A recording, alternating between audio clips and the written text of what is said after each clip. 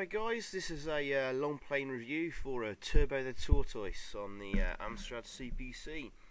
As you can see, it's been released by Codemasters there, but originally it was actually released by hi-tec software, and it was one of their last ever games before going bust. But Codemasters picked it up and continued to sell the game, thankfully. So we managed to see this nice little loading screen there of Turbo the Tortoise. Now there's a load of guff in the manual about scientific experiments gone wrong, collecting isotopes from 6 different time zones, or rare minerals or whatever, depending on the manual of the box you got. But anyway, it's just an excuse to travel through different time zones, and we start off with the prehistoric zone. And basically what you're going to do is collect all the objects on the level, and then at the end of the level you find an end of level guardian, and once you've defeated him you get the object you need for the end of the level, and then you move on. And there's 6 different time zones and levels. You can't tell which objects are which, to be honest with you, and they serve no real purpose, which you'll see at the end of the game when I complete it.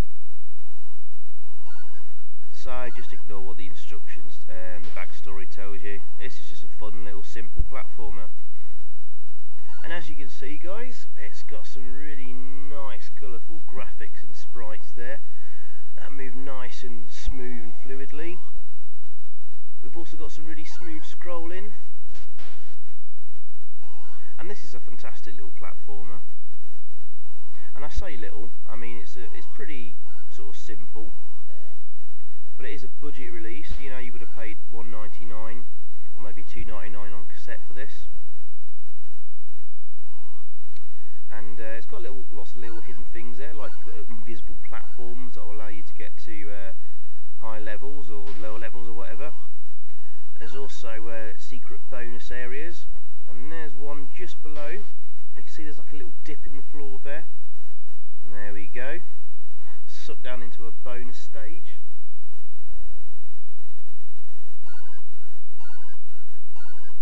We collect all those little green dots. We don't know what they are really, but if you manage to collect all of them, then at the end of the level you get a perfect bonus. And also for defeating all the enemies as well. So really the aim of the game is, apart from those birds actually, they can't be destroyed, but anyway, the aim of the game is to defeat all the enemies, collect all the pickups on the level, and that's pretty much it. Ooh, hidden lift there, so lots of little secrets and stuff. I mean, this game at the time was kind of trumpeted as being the Amstrad CPC's answer to Mario and Sonic.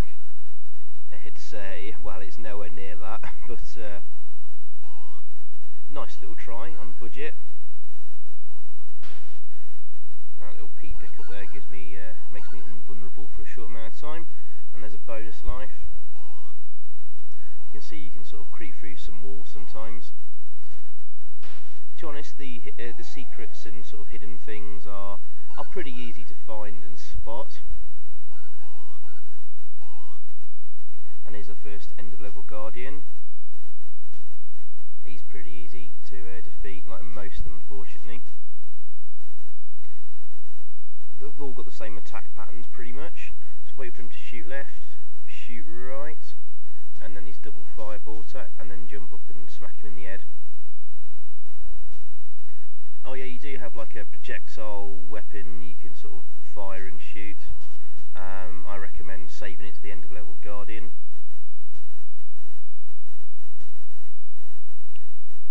Not quite sure what it is. Is it a rock he's firing?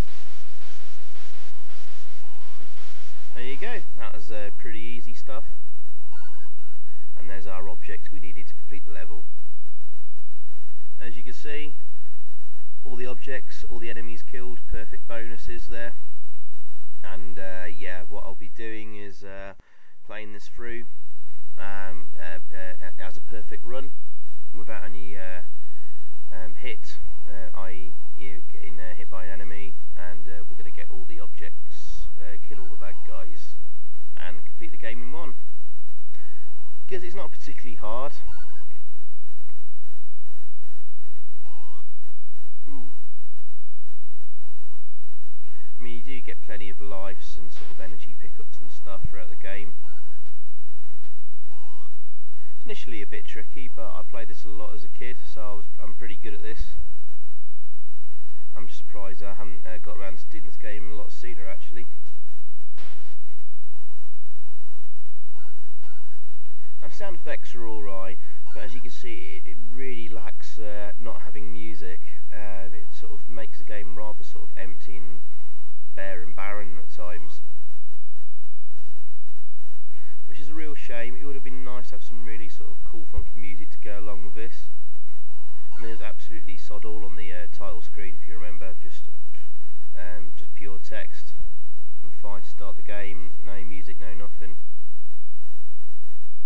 There's some nice ideas in the game though, like you can pick up sort of rocks there, and you find that you can throw them. When they land in the water, they make sort of platforms and movable lifts.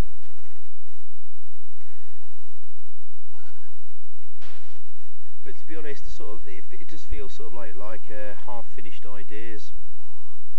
They could have come up with some really cool sort of I don't know, puzzles or hard-to-reach areas that you just sort of start collecting up objects and building it up,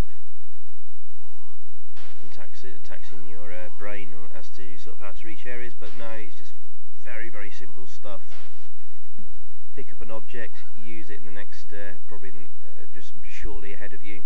It's all very obvious what you need to do. It's just a shame they didn't utilise sort of things more. As you'll see in later levels, you can pick up jetpacks, you can jump in a bubble and float around the screen, but to not much purpose really. Usually just to access a higher area, which is basically just straight in front of you, so it's pretty obvious, as levels are quite short. But do remember, this is a budget game released on cassette, so it had to fit in 64K of memory. So I guess that's why the levels are a little bit short, and there's no music, because it had to basically work with the stock 464 CPC with only 64K of memory. I suppose they could have done a 6128 version with 128K memory users. It's pretty easy to detect it when the games are loading up, which computer you're using, but never mind.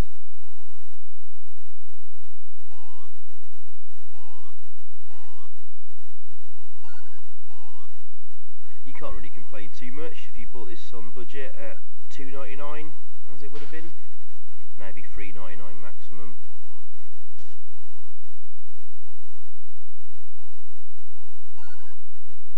But I do love the graphics in this. So the graphics are really fantastic. In places a little bit blocky, but hey, that's the Amstrad for you. Fantastic colour palette being used to full extent.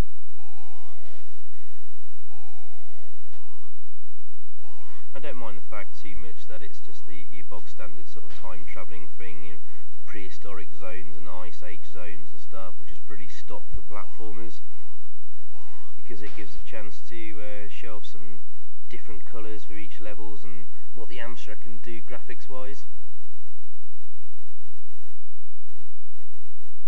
There's our next ender level guardian. He is really easy to defeat.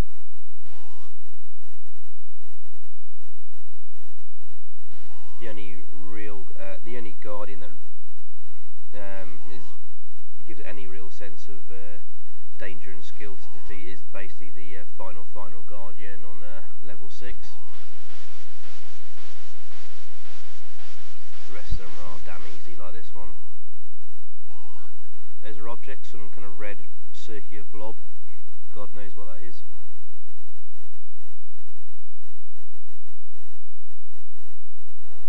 Okay, load from cassette. So it's sort of half a multi-load game. Loads, I think it's 2 levels at a time, so it's not too bad. Right, Egyptian Zone, level 3.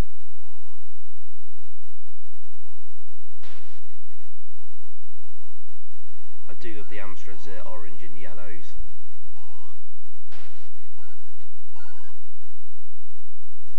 And red's very vibrant.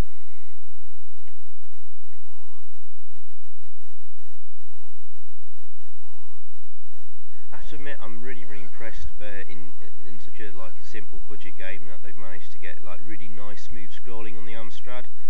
Sprites move about really fluidly with like lots of frames of animation. Well, maybe a few per sprite, but it does the job really well. And Turbo the Tortoise himself, he controls really well. Controls are really responsive. You know, there's no lag at all, and that's really important in platform games like this, where precision is required and quick reflexes and stuff. Perhaps my only gripe is you have to use the up key to jump, and you can't hold the up key down continuously for him to keep jumping and jumping. You have to press up again to jump, so be prepared to, if you need to make a quick jump after another one, you'll have to press the up key again. A little bit of a gripe, but it's only very minor. Yeah, some of these guys take about 2 hits to get rid of. There's some enemies that you can't kill. It's usually like the birds and, that will appear on the next few levels. I'm not sure there's any on this level. Those sphinxes that shoot fireballs at you here, you can't kill. Like that in the bottom right there, just avoid their fire and time it well.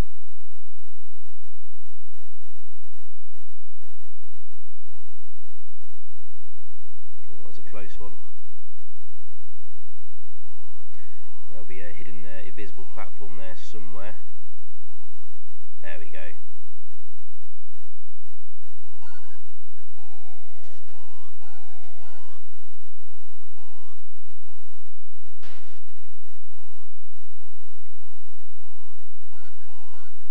Now, comparing to the other versions, this was released on the Speccy and Commodore 64. Obviously, the Speccy version is most similar to the Amstrad version, and as is usually the case, the Speccy version just plays a smidgen, just a touch faster and smoother, but only by a very small amount. But has, basically not monochrome graphics. I think it uses about 3 or 4 colours in the game. Slightly more detailed, but and it has parallax scrolling sort of half implemented as well. But yeah, the Amstrad version has these nice full colour graphics. Looks gorgeous. Commodore 64 version, I've not played it. I've not seen it in action.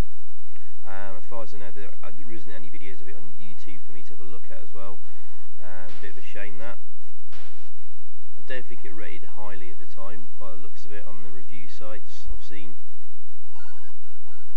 I think that too might have had parallax scrolling. But probably played really smooth and nice, but not as nice as graphics as the Amstrad version, I would probably guess. But to be honest, the Commodore 64 had games like Mayhem in Monster Land, isn't it?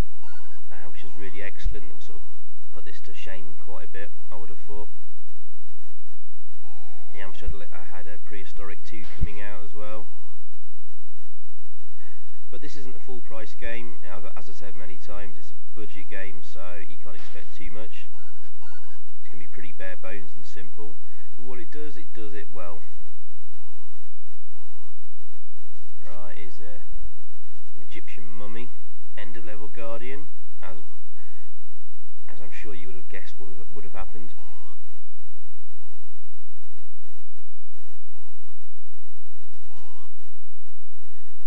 It's pretty predictable.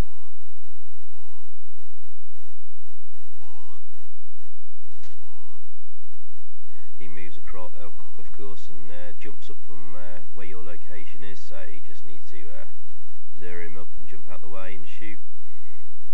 Picking up that block and dropping it there makes things a little bit easier.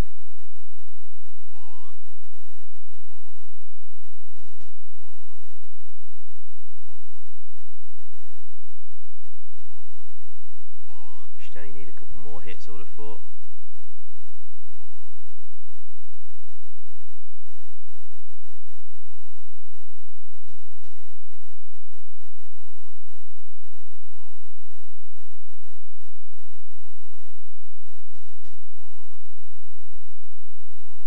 Right, probably one more hit and he's a goner. There we go.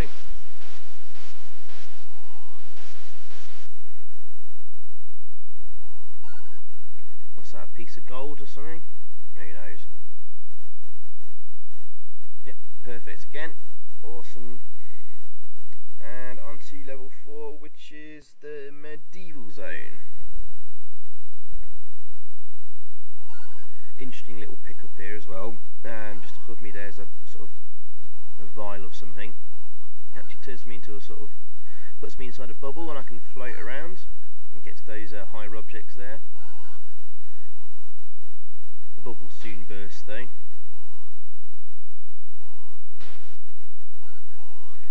I think there's a witch there. Some nice range of sprites in the game.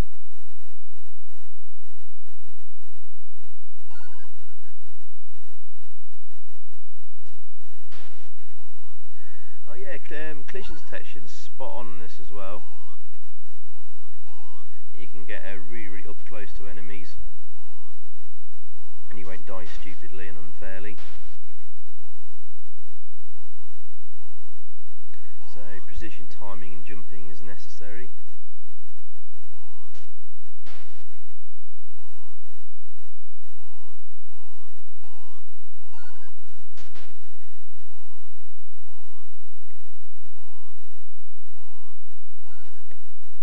Yeah, if this was made a few years earlier, it would have made a really good full price game with a bit more sort of time and attention, to have longer levels with more depth to them, a bit more challenging end of level guardians. I can have like a decent backstory and plot as to what's going on in the game, and but more importantly, some like music in the game. Certainly, but there's some really good ideas. That, like you see, although I picked up a spring and I can move the spring and then jump and use the spring to jump to higher levels. But it all feels, as I said before, rather sort of half implemented. Some really sort of clever, I don't know, puzzles could have been solved using that. But it doesn't really go that far, which is a shame.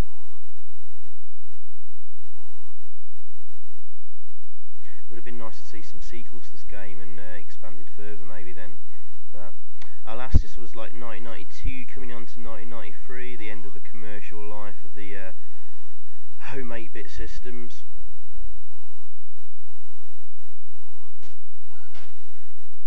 But towards the end of the 80s and early 90s, Hi-Tec, who originally made and released this game before going bust, they managed to get out some really quality games actually.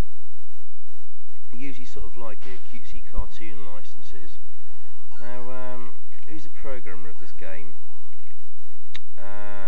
Dave Thompson. Yeah, he did some really good games actually for Hi-Tec. I remember he did, I think it's Potsworth and Co. That was really good. Yogi's Great Escape and Top Cat. Things like that. I think he did a Scooby-Doo game for them as well. I'm not sure what else. He did a game called Future Bike Simulator. Just looking at the screenshots of that now. That looks interesting. I might have to try that later. And sort of looks like a Commando Ikari Warriors clone called Blazing Thunder. All look pretty good and interesting games with nice graphics. Actually, Hi-Tec were known for having nice graphics in a latter era of their career and existence. And all those games I mentioned there that Hi-Tec released and this guy Dave programmed, I remember I think nearly all of them had lovely smooth scrolling. Often something that's criticised about the Amstrad, it sort of suffered from being able to scroll the screen smoothly.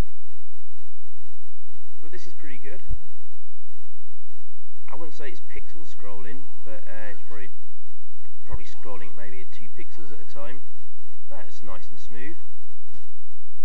And probably looks even better on a sort of real Amstrad CPC monitor and stuff, or a TV rather than emulated.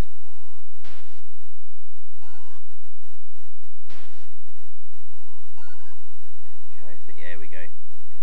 He's a swine to start with because he fires off a couple of those axes. You can easily get caught out and lose some energy. But the rest of it though, you just keep ducked down there. And just jump up and smack him in the head.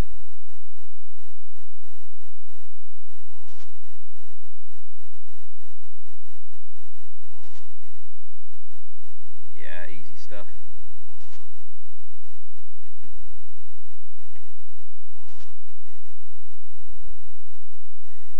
Yeah, not exactly exciting watching this, guys, sorry.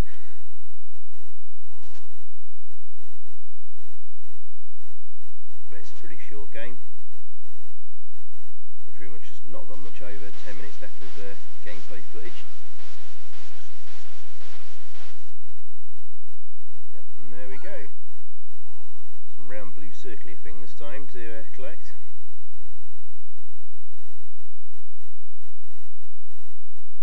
Alright, level 5, what's this one?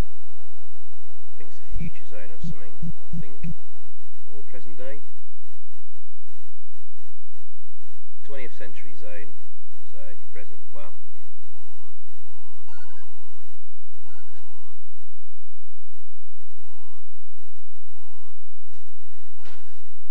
It's a shame they didn't do the parallax scrolling like the Spectrum version did. I'm sure they could have done it. It would have looked really cool. Oh well, you can't have everything.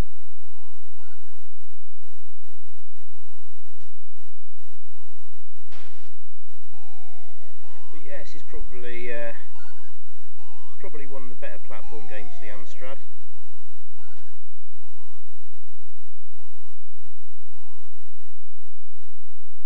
Reminds me a little bit of Tortoise the Fox. That was a really good platformer from the Amstrad.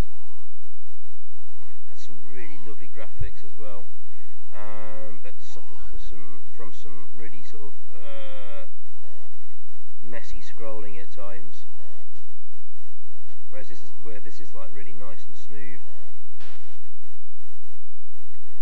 But the levels are much bigger in Tortoise the Fox, and lots more to do in the game. In fact, that's probably due a long play review for me, Tortoise the Fox.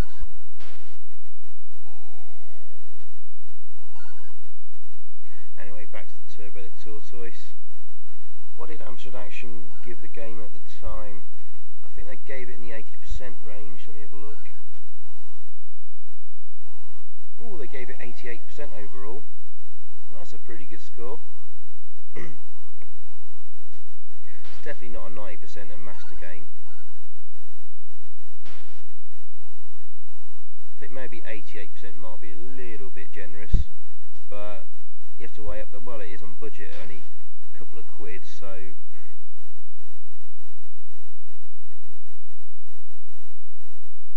I think Amstrad Action did make quite a bit of a fuss of the game at the time, as they tended to do in the sort of their latter end of days before the magazine folded. Really overplayed a lot of stuff and made a fuss over things like this, saying it was like the answer to Mario and Sonic on the Amstrad. Well, it clearly isn't.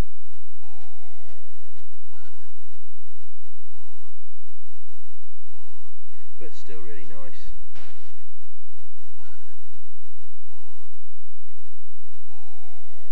This level isn't too hard actually, just watch out for those birds at the top of the screen. You just need to duck and just duck under them. You can't kill the dogs though, so don't try and shoot them and waste ammo on them, and certainly don't try and jump on their heads.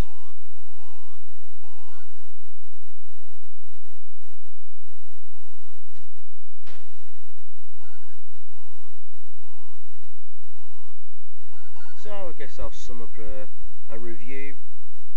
This cutscenes are nearing the end of this level, and I'm coming on to the final one. I will kind of agree with Amstrad Action. They gave it 88%. I think I'm going to give this 8.5 out of 10. It's a cool little platformer, simple stuff, very well done, with lovely graphics, well implemented, tight responsive controls, smooth scrolling, really nice sprites that move fluidly around the screen. Can't really complain too much for a few quid. So yeah, this gets an 8.5 out of 10 for me. And yeah, and obviously I've already mentioned, could have done with music, better end of level guardians, like this guy is pretty much pointless, just stay ducked and rooted there and wait for him to pop up in the middle and shoot him in the head. There's absolutely no real challenge at all from him.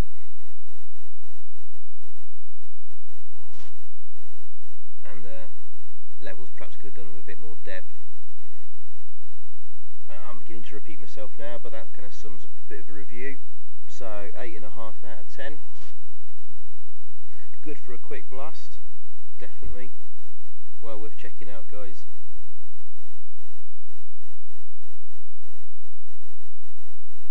I think he just needs a couple more hits, and then we're on to the final level.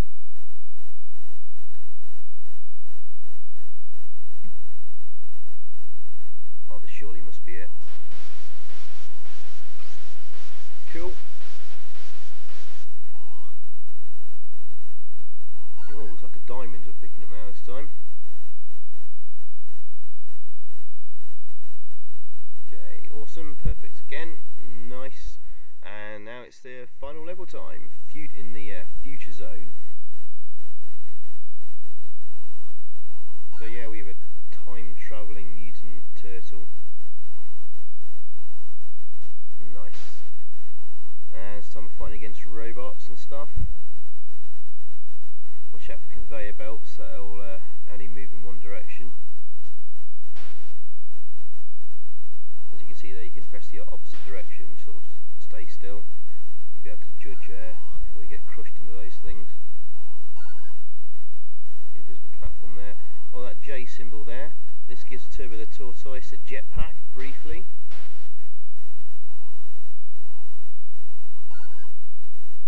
Hey, and there he goes. Ah, cool. But it's only used for a short amount of time there, just to get to that area there, to get an extra life. Like I said, would have been nice to have bigger levels, but made use of these objects and stuff and pickups. But ah well.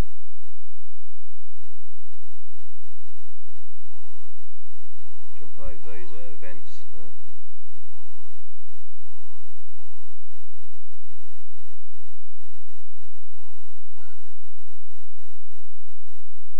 Now you just have to wait till about now. Jump through. Easy done. You can take your time in these levels. There's no time limit, so you don't need to rush through the game. But if you want to, old Turbo there, he can move pretty quickly, nimbly. So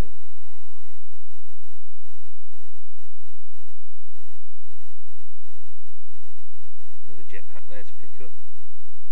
Now watch out for these, they'll go down but come up pretty quickly. Just watch the sequence and then move like there. Now we need to get that jetpack, because it will allow me to get to the hidden bonus area, which is on top of that barrel there, believe it or not. Hey, there he goes. And onto the bonus stage, which is basically just as before. More items to pick up.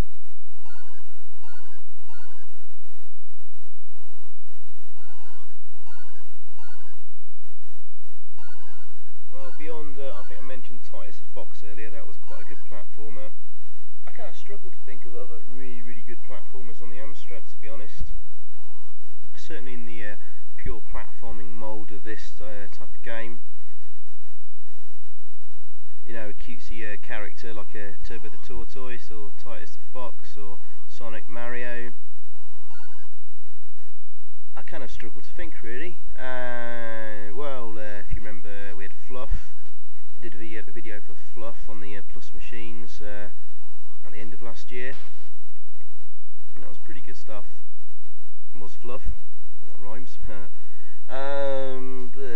Rainbow Islands, that was pretty good. Actually, that was damn good. Actually, Rainbow Islands. New Zealand Story, less so. Rodland, far too slow. Blech. But anyway, I'm going to shut up about other platformers because I'm probably missing out some really good examples. There must be tons of platform games for the Amstrad. I must be just a bit tired and not thinking of them. Anyway, this is a bit of a tricky section here, but we're coming up to the final boss. He's not far away. So watch out for this gun at the top here, because he'll fire his bullets just as you need to jump through that gap. Right, okay, we're alright this time. That's an energy pickup. Don't really need it. I've got full energy, but just for the sake of completion. There we go.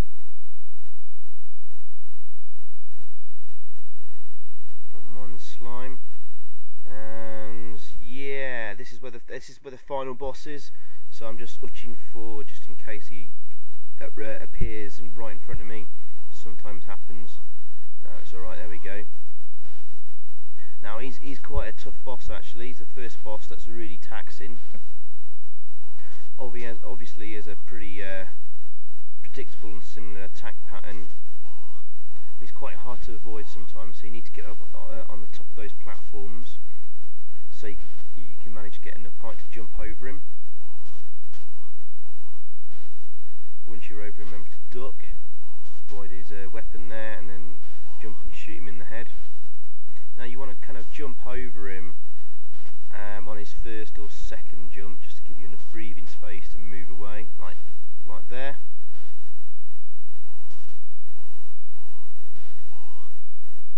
Probably jump as he jumps,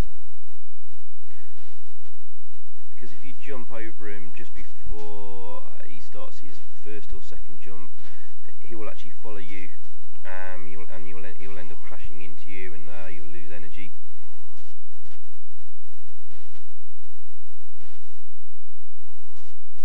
He was quite a tough cookie actually, until I worked out how to beat him.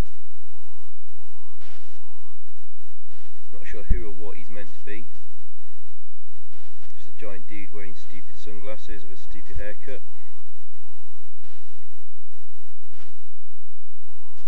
No idea what relation he has to the story. There you go. He's the final boss, and it should be. There you go. That's it. That's it. He's dead, and we've completed Turbo the Tortoise. There you go. So what awaits us, guys, as our reward? Let's take a look.